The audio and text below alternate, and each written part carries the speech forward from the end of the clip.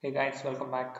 In this video, I want to talk about a new concept related to channel estimation. So this is the new concept and a new series which I'm going to start. Okay, before that, I want to take you through all the things that has been covered in my channel. Okay, this is the channel. So I have segregated many playlists. If you go to the playlist, you will see that there is industry related contents and academy related contents. So as you can see, I have covered many series. So let me take you quickly. So one is interview related questions are available. Okay, there are general guidance to many questions are available. Then fixed point implementation is available related to MIMO, zero forcing, MMSC, MMSC, IRC. All these things are there in series number 5.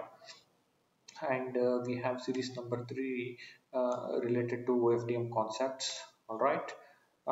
Then we have PAPR related concepts, modulation relation concept, and local oscillator related concepts, and even multi-UV concepts. There is just only one particular, content there. So apart from that, academia related contents will be useful for engineering students, MTech students, and research scholars. So the first and foremost thing is all the gate short notes are available. You can utilize around 80 notes are there, and there are many tips which I will be giving related to gate examination, and there are many interview questions for telecom industry and guidance related to many queries. Okay, so and even there are many general information and tips available, so you can go through all these things for final year. I mean, in the final year, you will see there is a wireless communication subject for which you can have these two playlists, which will help you to understand some of the basic concepts and related to OFDM. Okay, with this, I want to get start with the a new concept related to channel estimation. Okay, Hmm, so channel estimation. So I will take the simple model and this simple one in this particular video. Later on, we will develop into advanced concepts. So let's say y1 is equal to h1 x1 plus n1. Okay. So here the thing is that this is just one equation.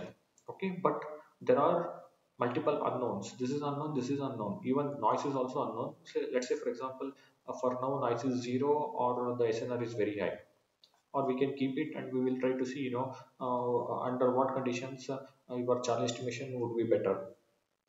So for now you can think that there are two unknowns here. Okay, then how to estimate my channel h?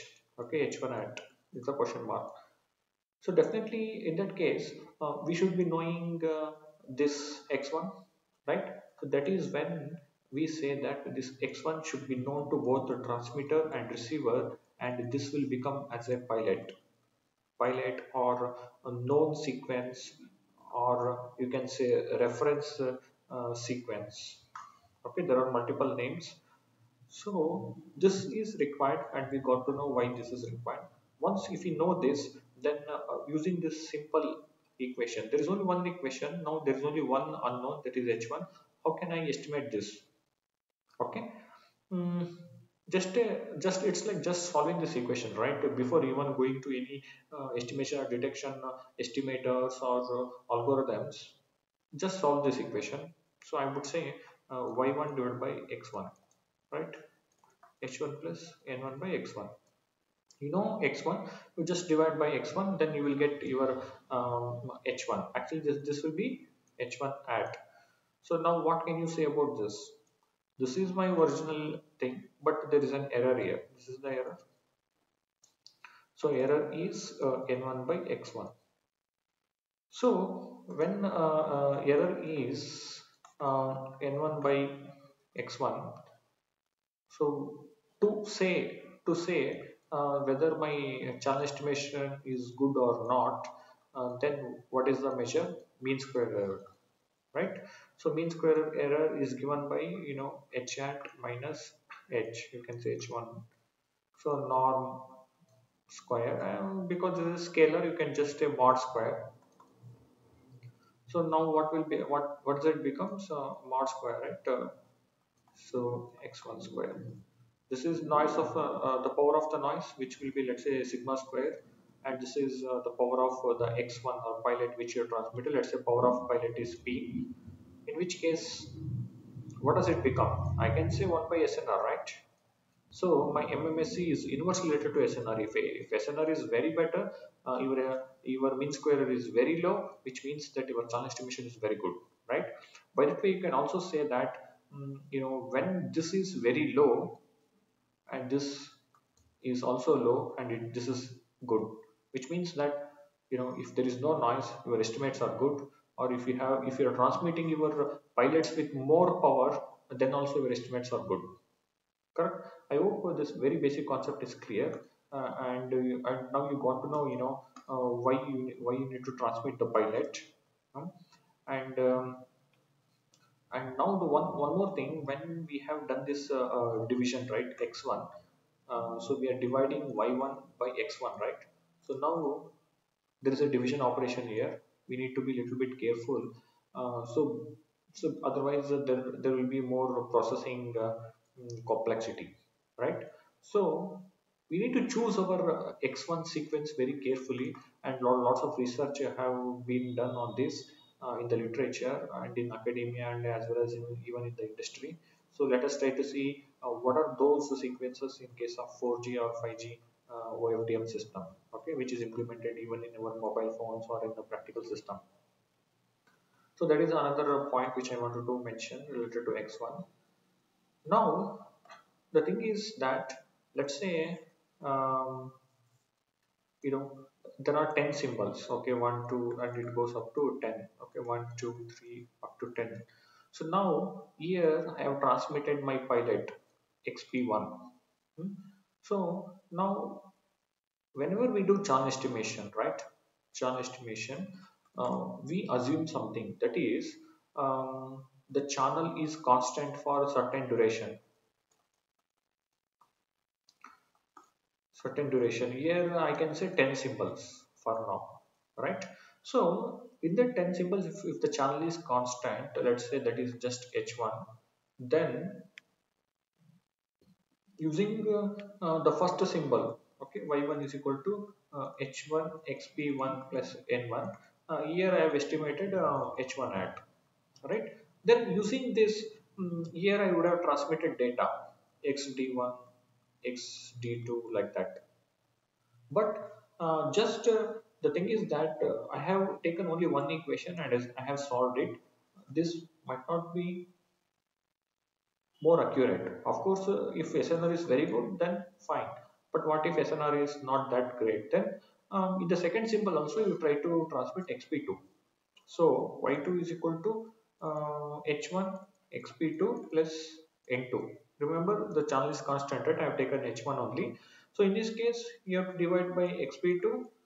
So XP2, so XP2, right? Then this is cancel, this H1 you got. You have got two equations now, right?